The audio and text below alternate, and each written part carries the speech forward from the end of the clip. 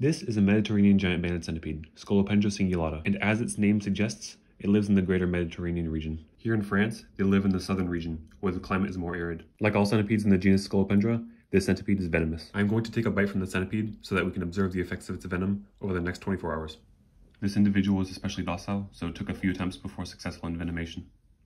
Well, I can feel venom. It was definitely successful this time. The bite is on the middle digit, right hand. 1 minute in, this is the affected finger. It's a 3 out of 10 on a pain scale.